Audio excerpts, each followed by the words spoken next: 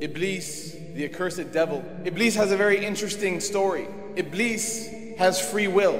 The mankind and jinn have free will. They have the ability to decide whether or not they want to do right or wrong. Not every jinn is a shaitan. Jinn is a creation like us, and there are Muslim jinn, there are righteous jinn, there are good jinn, worshipping jinn, and there are also evil jinn. And the evil jinn are called shayateen. The angels, the malaika, on the other hand, were created to worship Allah subhanahu wa ta'ala. They don't have a choice. They weren't built with the innate ability to choose should I or should I not. Their goal, their mission in life is to praise and worship God alone. But Iblees, interestingly enough, used to be one of the highest worshippers of Allah subhanahu wa ta'ala. He was a superstar. He was incredible. Iblees was a worshipper. He was an abid. And it was interesting to note that because of his ability to choose, if he makes the right decision, he gets more points. The angels don't have a choice. All the actions they do, that's how they're built. But if someone has the choice to do right or wrong and they choose the right, that's plus points for them. So Iblees used to hang out with the angels, because the angels are the top of praise of Allah subhanahu wa ta'ala, but Iblees was so good that he was able to kick it with the angels.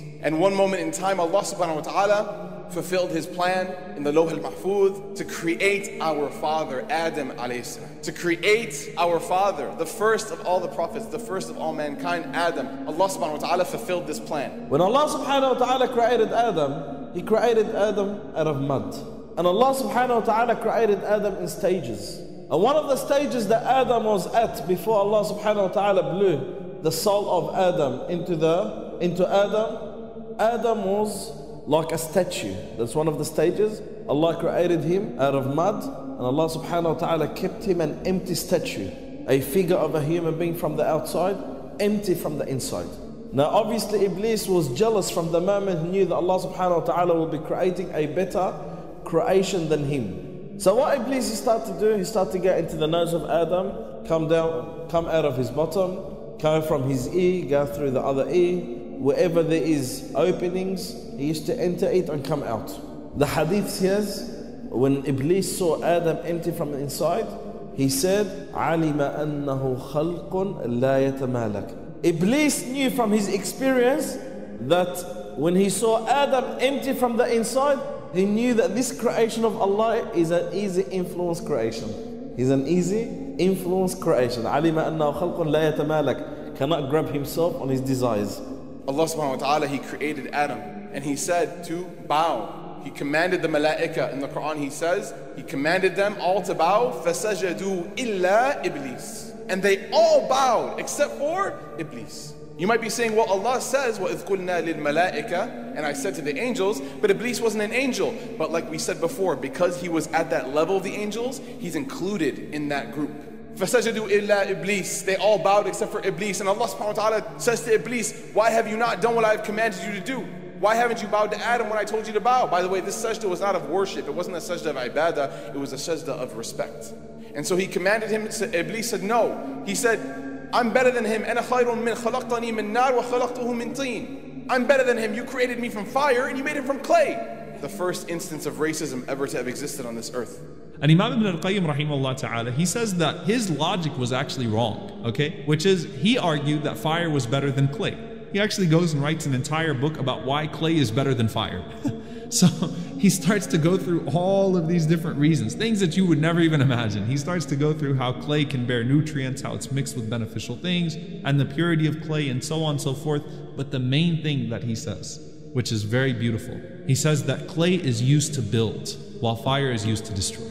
SubhanAllah. The original purpose of Adam alayhi salam, why he's sent to this earth, why human beings are sent to this earth, is what? Isti'mar, to build. And clay is used to build, and things that are like clay are used to build, whereas fire can't build anything. Fire only destroys. So clay is actually superior to fire, subhanAllah. So the idea here, number one, is that most likely you only deceive yourself when you use logic over revelation. You're going to only ruin yourself. And again, that doesn't mean understanding the context of revelation, which shows us that our faith is indeed an intellectual one, and that the revelation coincides with logic, almost all the time. But the second thing is that his logic was also faulty.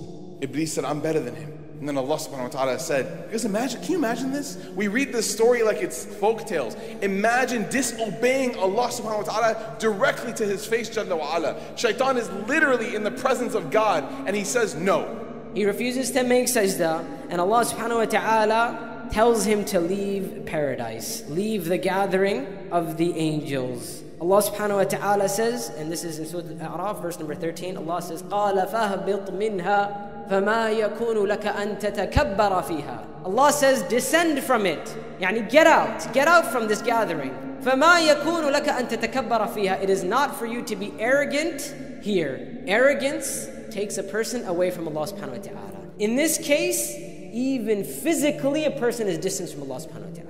So he is kicked out. Allah subhanahu wa ta'ala says, فَخْرُجْ إِنَّكَ مِنَ الصَّاغِرِينَ. So exit from it. Indeed, you are amongst those who are debased. Interesting thing happens next. Shaitan says, he turns to, he raises his hands, or he asks Allah subhanahu wa ta'ala, he makes a request. What do we call a request in Arabic language? When someone makes a request to Allah, we call that a dua, right?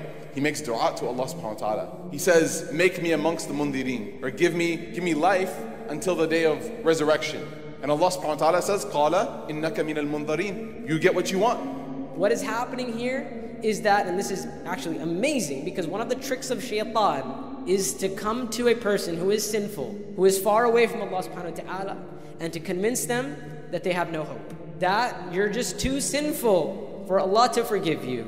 You're too sinful for Allah to accept your repentance. You are this and you are that, don't even bother. But for himself, he knew, even though he directly refused the commandment of Allah, and Allah said that he is amongst the disbelievers. Allah kicked him out of paradise. Allah subhanahu wa ta'ala even said, وَإِنَّ عَلَيْكَ لَعْنَةِ إِلَى يَوْمِ الدِّينِ. Upon your is my la'na, my curse upon the day of until the day of resurrection. Even with that, he turned around and said, قَالَ رَبِّي فَأَنذِرْنِي إِلَى يَوْمِ يُبْعَثُونَ. He said, my Lord, give me respite until the day on which they are resurrected. Because he knows that no matter how sinful you are, Allah subhanahu wa ta'ala will, number one, forgive you, and he can answer your dua. And yet it's so ironic that he uses this very tactic again. He convinces us that we're too sinful for Allah subhanahu wa ta'ala to accept our dua, and actually Allah answers his dua. Allah subhanahu wa ta'ala says, قَالَ إِنَّكَ مِنَ الْمُنذَرِينَ. Allah says you are amongst those who have been given respite. Why is it that when Allah answers his dua, he says, oh my Lord, allow me to live until the day of judgment, that Allah says you are amongst those who have been given respite? Why didn't Allah subhanahu wa ta'ala say, you have been given respite? Right? What's the wisdom behind that? And one of the things that the Mufassirun, they mention, is that Allah here mentions a category of people. A category of people who have a similar fate to Iblees. Meaning, Allah subhanahu wa ta'ala allows them to live because Allah doesn't punish anyone unjustly. So in order for this person to be punished, they will live out their life and increase themselves in sins. So actually, allowing Iblees to live is a form of punishment for him, because the longer he lives, the more sins he will accumulate, and the more he will be held accountable for the day of judgment, and the more he'll be punished. Amongst mankind, there are people who are very similar to this. You know, people often ask the question, they say, why is it that God would allow a tyrant to live? Right? Somebody who murders people, kills innocent women and children, and Allah just allows him to live? I mean, sometimes people say, like, man, he's 80 years old, like, when is he gonna die? Like, khallisna minhu, like, we're done with it, please, like, Allah take his life, right? And a person may say, how is it fair that God allows this tyrant to live, yet Allah took the life of a young child, right? Just because you don't understand the wisdom behind that doesn't mean there isn't wisdom. One of the wisdoms is that Allah allows that tyrant to live as a form of punishment, because the longer he stays alive, or she stays alive, the more they will have to be accountable for. And Iblees actually has the longest life. We know he's going to be alive until the day of resurrection. Hence, he will have amongst the worst punishment in the akhirah. And then he starts making threats. قَالَ فَبِمَا أَغْوَيْتَنِي. He says, I swear by the error that you have put me in. Who is the you here? Allah subhanahu wa ta'ala. He's telling Allah, oh Allah, I swear by the error that you have put me in, لَأَقْعُدَنَّ لَهُمْ صِرَاطَكَ الْمُسْتَقِيمِ. He said, I will sit and wait for them upon your straight path. And then Shaitan, after this, Shaitan tells Allah, you know this creation that you created? These human beings, the ones that I'm better than? He says, ثُمَّ لَآتَيْنَاهُمْ. He says, verily, I'm going to come to them. مِنْ بَيْنِ أَيْدِيهِمْ. In translations, min bayni aydihim is translated as in front of them, but this is an incorrect translation. Min bayni aydihim means from between their hands. Someone can stand in front of you and it's not offensive. Someone can stand at a healthy distance in front of you and you will feel comfortable. But if someone gets between your hands, that's grounds for a fight. That's serious. Like, back off, I don't know you that much, right? So Shaitan is threatening us. Innahu lakum aduwwun mubin. Verily to you, he's an enemy. He's a clear enemy. He's threatening each and every one of you. He says, I'm going to get in your face. Min bayni aydihim wa min khalfihim, and behind them, wa an aymanihim wa an shama'ilihim. He says, and from behind them and on their right and on their left. And then he makes the challenge to Allah subhanahu wa ta'ala. He says, وَلَا تَجِدُوا أَكْثَرُهُمْ شَاكِرِينَ. And, oh Allah, you will not find a lot of them will be grateful to you. This is the method by which Shaitan is going to attack us. He already laid it out for us. He told us that his goal is to make us not grateful. His goal is to make us reject Allah subhanahu wa ta'ala's blessings by not being grateful to him. What are some of the tactics of Shaitan? One of the most effective tactics of Shaitan, one of the most powerful tools of Shaitan is in fact the very reality that we don't know and we're not conscious of Shaitan. It's like if a robber wants to come into your house, that robber's greatest strength is the fact that you're completely unaware. That you're completely unaware of his presence and of his tactics. In fact, you don't even know that he exists in reality. You don't acknowledge his existence. And that makes the robber super effective because he can come in and out, you don't even realize it. I am also not talking about the other extreme where we sometimes become obsessed with these kinds of things and we miss the point. Let's find a healthy balance, and that healthy balance is, yes, Shaitan exists, yes, jinn exists, yes, the shayateen are real, yes, their influence is real. However, Allah subhanahu wa ta'ala akbar. Okay, Allahu Akbar. Allah is greater than everything else, and that includes the Shaitan and his army. Allah is greater than all of them. So what I want us to do is, while we are aware of our enemy and while we are aware that we are in a battlefield, we should also be aware of who's in charge at the end of the day. Okay, even if the entire world, as Allah tells us, even if the entire world were to gather together to harm you with something, they could not harm you except by what Allah has written for you. And if the entire world had come together to benefit you with something, they could not benefit you except in what Allah has written for you. Of the simple tactics of Shaitan is the tactic to cause us to forget, to cause us to neglect. And this is, alhamdulillah, we thank Allah that if Shaitan succeeds, we are not held accountable. So of the tactics of Shaitan is he causes us to not think about our timing of salah. We don't realize it's time to pray. That we don't realize, for example, we can sometimes oversleep. Even though we wanted to wake up, Shaitan might help us in extending that sleep. We don't wake up at all. Anytime this happens, it is from Shaitan. Once in the lifetime of the Prophet, he overslept Fajr. And he overslept Fajr because it was the battle the day before and the army was tired. They went to sleep late at night. He stationed Bilal to wake them up for Fajr, and Bilal himself fell asleep, and the whole army overslept Fajr. Their excuse, by the way, was jihad the previous day. Their excuse wasn't watching a film the previous day. It was doing jihad the previous day. So if there is any excuse, then that is that excuse. The Prophet woke up and said, this is an area where Shaitan so-and-so is. We will move somewhere else. And he blamed it on Shaitan. So Shaitan kind of sort of helped them persist in that sleep, or it caused them to forget. So that tactic of Shaitan, even though it is effective in the sense that we don't do the good deed, we will not be held accountable, and Allah subhanahu wa ta'ala will overlook and forgive. By the way, the role of Shaitan, the role and purpose of Shaitan, the focus of Shaitan, the goal of Shaitan can actually be carried out by both jinn and ins. So that's why when I say jinn and ins, I'm talking about jinn and I'm talking about human beings. You know, in Surah An-Nas, when we ask for protection by Allah, from Allah subhanahu wa ta'ala, by Allah from the shayateen, we say, min sharri al-waswas al-khannas. We ask for protection from al-waswas, the one who whispers and then retreats. Put the idea in your head and then, hides in the corner and makes you think it was your idea. Makes you think that it's actually you who thinks that. But he is whispering, and that's why he whispers and then he retreats. He whispers and then he hides, so that you think it's you. And you start to think there's something wrong with you.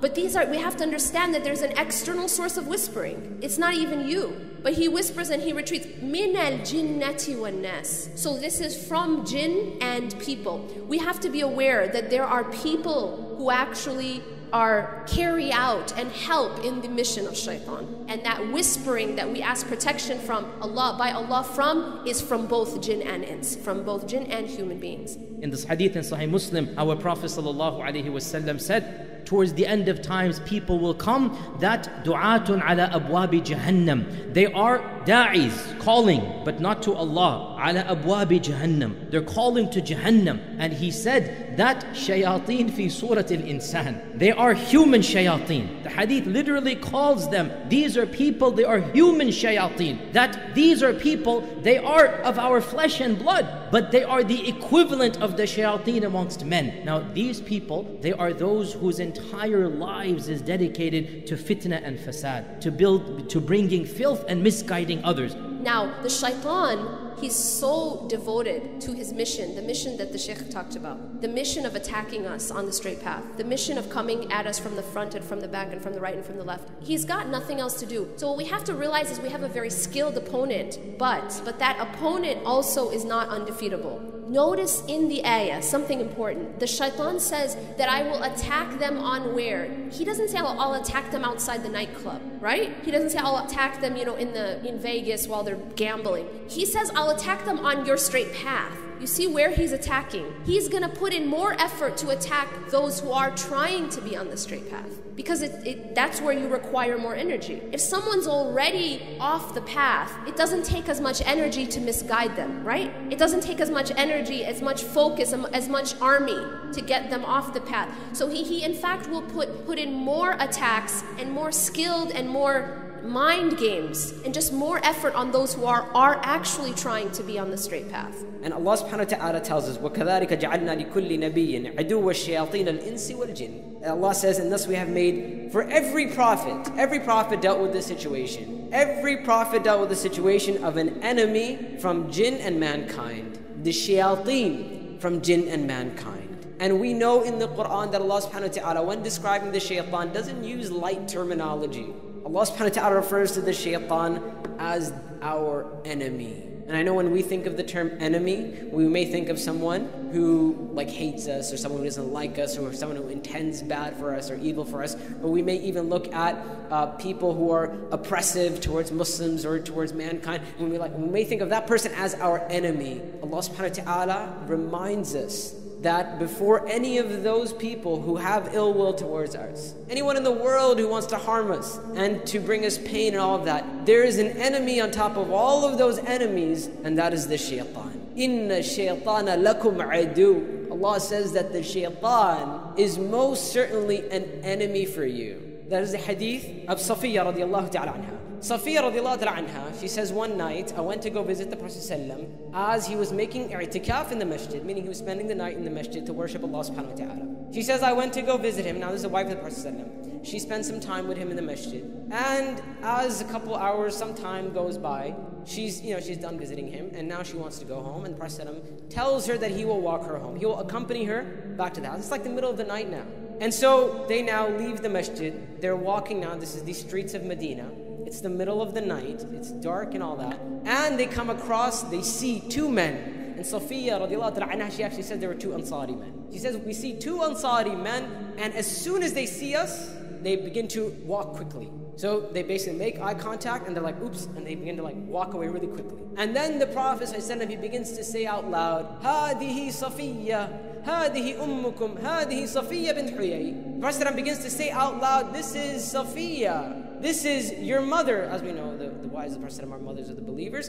He says, this is your mother. And then he identifies exactly who she is. He says, this is Safiya, the daughter of Huyay. And the men begin to say, Subhanallah, Subhanallah ya Rasulullah, Subhanallah ya Rasulullah. People read this hadith and you're like, why are they saying Subhanallah? What's going on here? Let me tell you what's going on here. What happened is that when the Prophet identified her, they begin to say Subhanallah ya Rasulullah. What they're saying is, Subhanallah, O Messenger of Allah, we would never think that you're out in the middle of the night with a woman that is not related to you, that is not your mahram.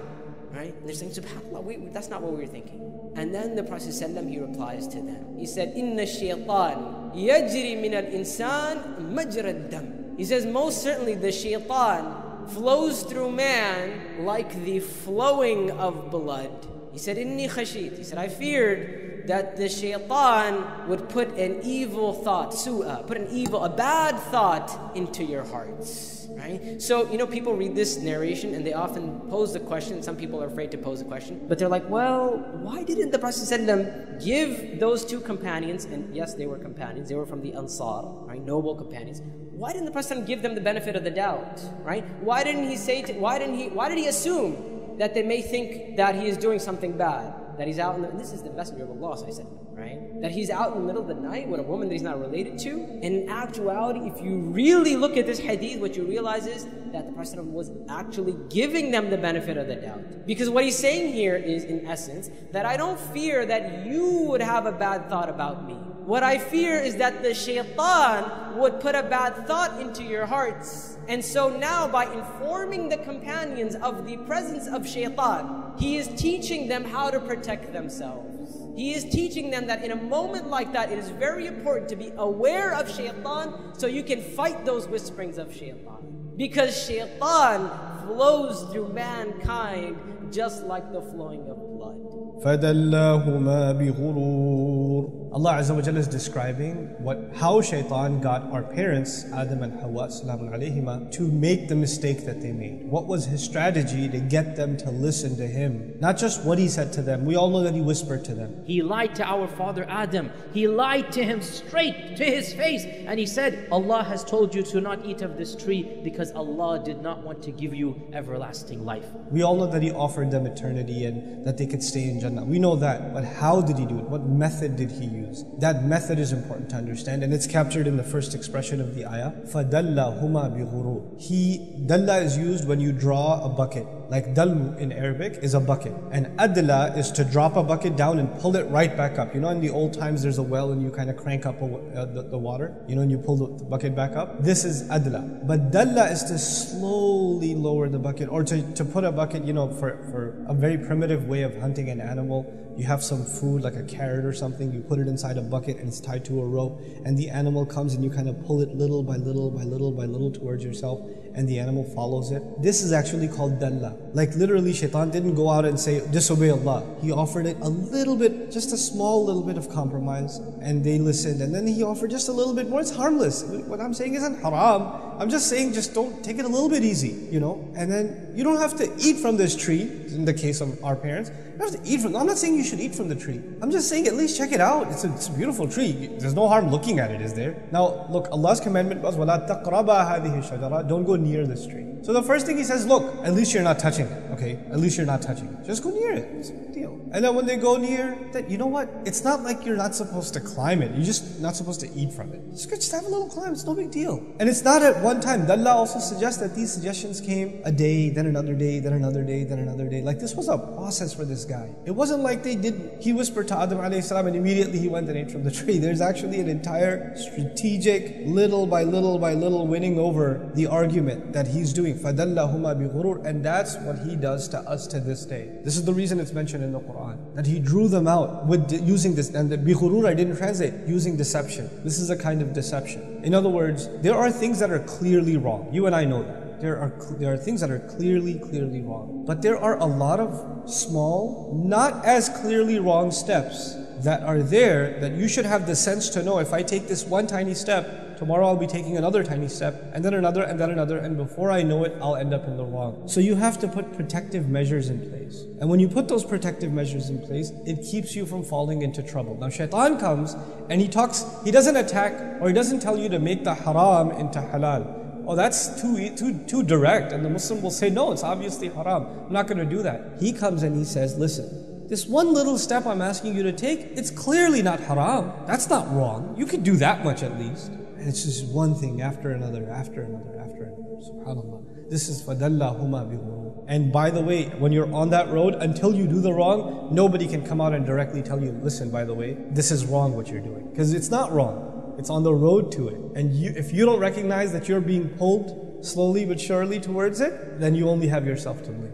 This is why Allah's commandment to Adam alayhi salam, the advice to Adam alayhi salam, wasn't just don't eat from this tree. The advice was don't go near it. Allah subhanahu wa ta'ala, He says in the Quran al-Kareem, Ya ayyuhan nas, kulu mimma fil ardi halalan tayyiban, وَلَا تَتَّبِعْ خُطُوَاتِ الشَّيْطَانِ إِنَّهُ لَكُمْ عَدُوٌ مُبِينٌ. O people, Allah Azza wa Jalla is calling upon everyone, not just believers, but Allah is calling everyone, every human being, every man and woman, every single person.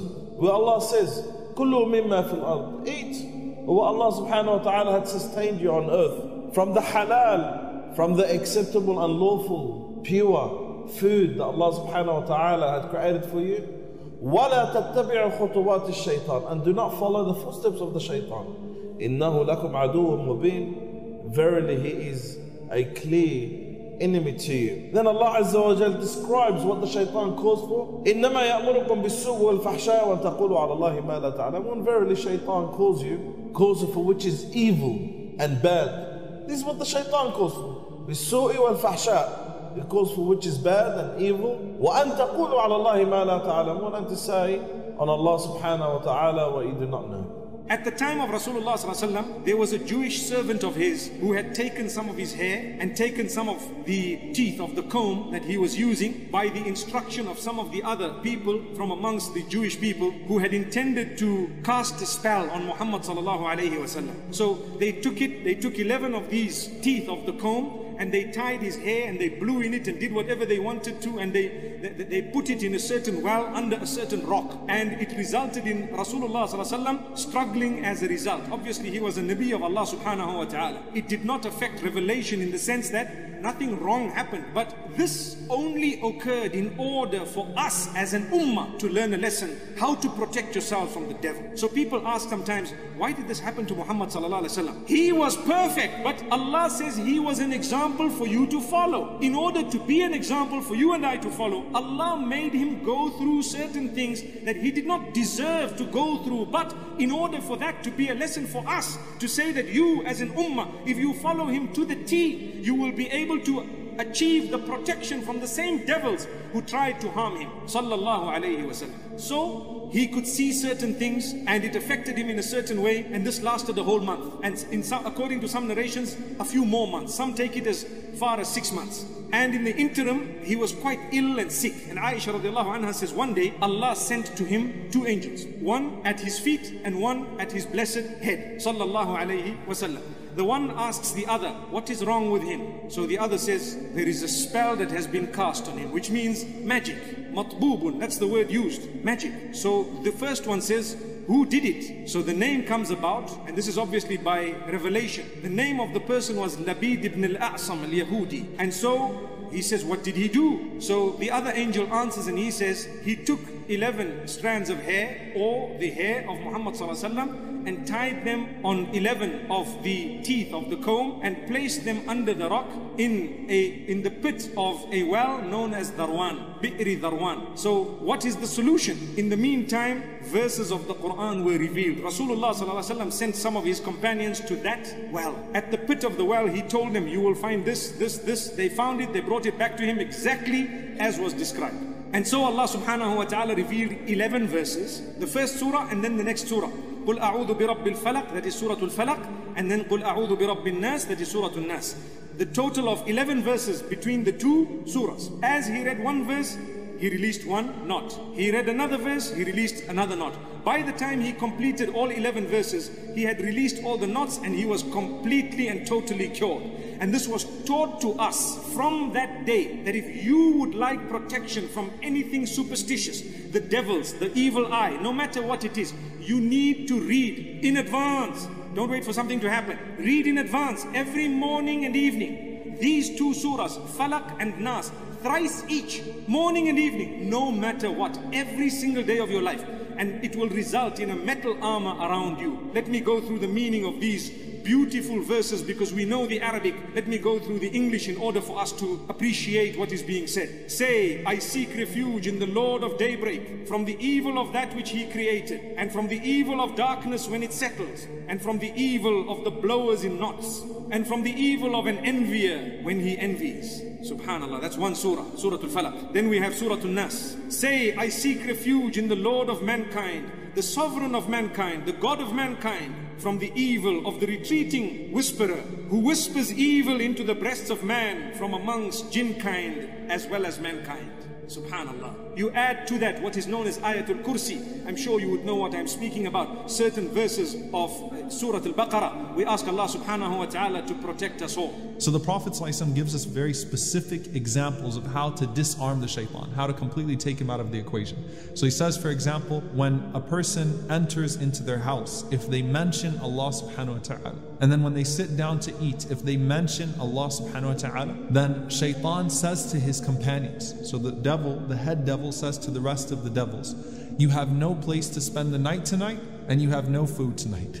There is no residence for you and there is no meal for you. But the Prophet ﷺ says, but if he enters into his home without mentioning the name of Allah subhanahu wa ta'ala, the shaitan says to his companions, you have found your place to sleep tonight and you have found your dinner for the evening. Rasulullah ﷺ mentioned that when we become intimate with our spouses, he said, when one of you is about to become intimate, say Bismillah, Allahumma jannibna shaitan, wa jannib shaitana ma razaqtana, which is in the name of Allah, O Allah, protect us from the shaitan and prevent the shaitan from approaching our offspring. SubhanAllah, I mean, you're thinking about this even as you're about to become intimate with your spouse. You talk about being aware of the shaitan's plan and so on and so forth. The Prophet ﷺ said, if you make that dua, if you were to have a child as a result of that particular moment or that particular encounter, the Prophet ﷺ says, La yadurruhu shaitan, the shaitan would not be able to harm that child. The Prophet ﷺ said about specifically Surah Al-Baqarah, for example. He said, sallallahu alaihi wasallam, do not turn your homes into graves. He said, indeed, the shaitan flees from the house that Surah Al-Baqarah is read in. Shaitan would flee from that house. He also said, sallallahu alaihi wasallam, particularly mentioning Ayatul Kursi, right, in the narration of Abu Hurairah radiallahu anhu. He also mentioned particularly, he said that whoever recites the last 2 verses of Surah Al-Baqarah, that will protect him for the night, that will suffice him for the night, as is narrated by Nouman ibn Bashir. Allah says in the Quran, anytime you feel the whispering of shaitan, anytime you feel that inclination, فَاسْتَعِذْ بِاللَّهِ إِنَّهُ هُوَ السَّمِيعُ الْعَلِيمُ. Seek refuge in Allah. Indeed, Allah hears and Allah knows and sees. There's a very interesting story of Imam Ahmad ibn Hanbal rahimahullah at the moment of death. So as he was dying, his sons came to him and they said, say the shahada, say La ilaha illallah. This is Imam Ahmad rahimahullah. So he started to respond by saying no, no, no. And they did not understand why was he saying no. He fell into unconsciousness and he regained consciousness. When he woke up again, they said, oh father, we told you to say the shahada. Why did you say no? Why did you keep saying no? He said, when you were telling me to say the shahada, Shaitan came to me and he said, you have beaten me, you have succeeded, you have won. Don't worry about me anymore. Don't worry about the shaitan's traps anymore. You have beaten me. And Imam Ahmad knew that this was a trick and a trap. So he said, no, no, no, not until I die. And subhanAllah, even till the last moment of your existence, shaitan will try to come to you and deceive you. Even at the moment of death, he will try to pull you away from Allah subhanahu wa ta'ala. So my dear brothers and sisters, be careful. Be careful, be careful with your faith. Protect your shahada, protect your la ilaha illallah. This is only for your benefit and only so you know that shaitan is truly an enemy to you. In Surah Ibrahim, in the middle of the surah, Allah subhanahu wa ta'ala tells us an amazing incident that is going to occur on Judgment Day. And this is an incident that our mufassirin, and in fact some of the early scholars, they gave a very interesting title to. And the title that is found in some of the classical books of tafsir is Khutbatu al-Shaytan, the khutbah of shaitan. Shaitan is going to give a khutbah, a sermon. And the sermon of shaitan will take place on Judgment Day, or some said right after the judgment finishes and they have entered Jahannam. So whether it takes place before or after Jahannam, but it's going to take place in that time frame. And Allah Azza wa Jal says, وَبَرَزُوا لِلَّهِ جَمِيعًا. All of them are going to be standing in front of Allah. فَقَالَ الضُّعَفَاء لِلَّذِينَ اسْتَكْبَرُوا. The weak, the majority of mankind that are simply followers, will say to the powerful, the mighty, إِنَّا كُنَّا لَكُمْ تَبَعًا. We only followed you. You were the ones who told us to do all of these sins, to reject God, to do this and that. We followed you.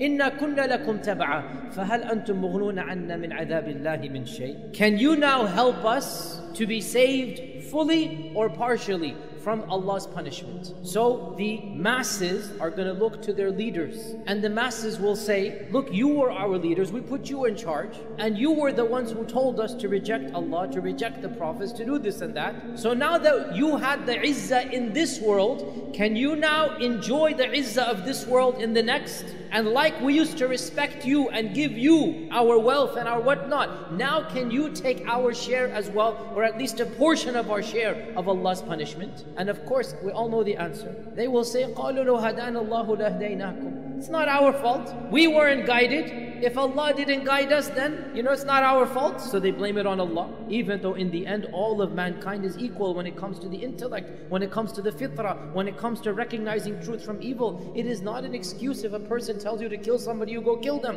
It's not an excuse if a person says, reject God, you reject God. Allah gave you a mind as well. But they try to get off.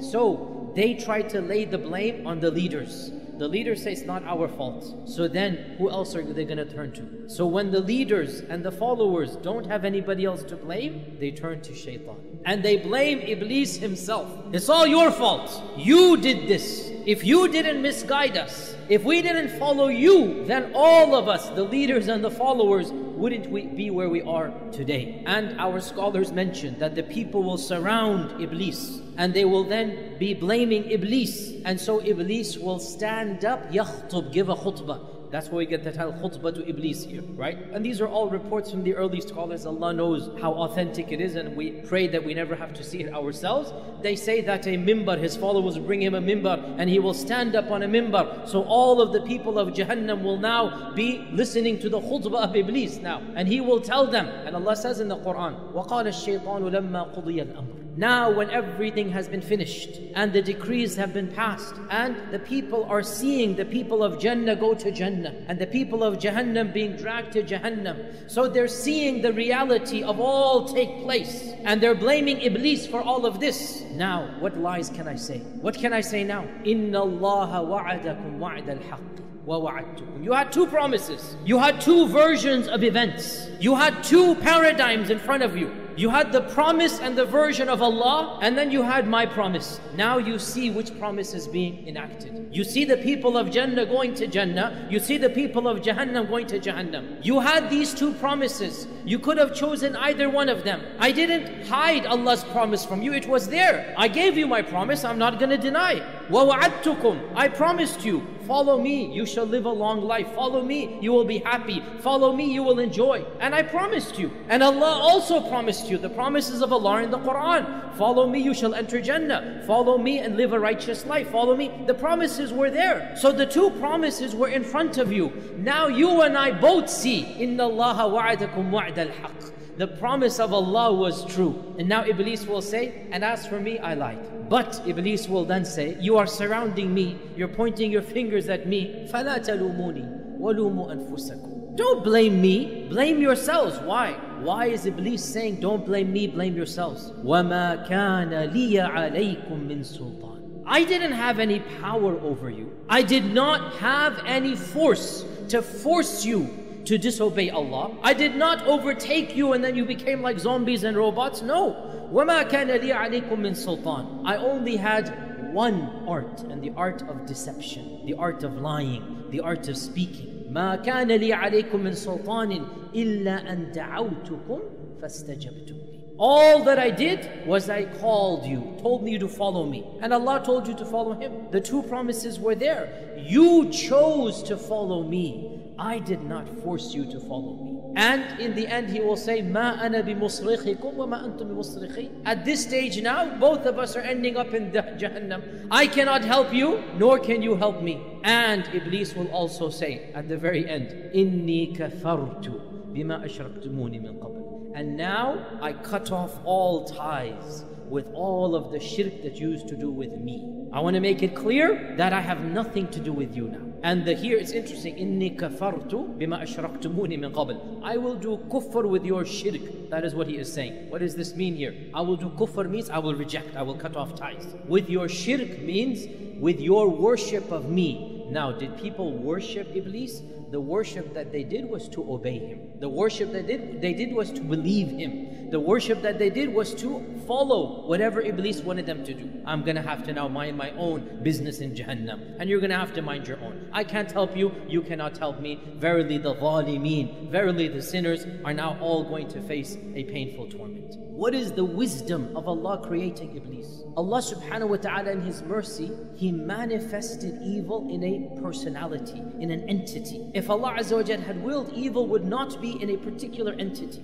The fact that it is an entity, it actually makes you more conscious. It makes you more aware. You know what to fight. Fight shaitan. Inna shaytana lakum aduwwun. Allah says, shaitan is your enemy. فَاتَّخِذُوهُ عَدُوًّا. Take him as your enemy. And of them is the wisdom of the story of our father Adam and Iblees. There is a wisdom that our father was seduced by Iblees. That Iblees caused the downfall of our father. Anybody who harms our family, we're angry at him. Anybody who makes fun of our family, anybody who brings distress to my father, to my mother, he becomes an enemy. So when the very entity Iblees caused our downfall, how can we not hate him? How can we not despise him? There is a wisdom. Our biological father was harmed by Iblees, was kicked out of Jannah because of Iblees. How could we not have an animosity? It is Allah's wisdom that that very entity is alive right now. The same Iblees, not just his descendants, the same Iblees that did what he did, that is our enemy. And we have to be careful about taking him as a friend instead of an enemy.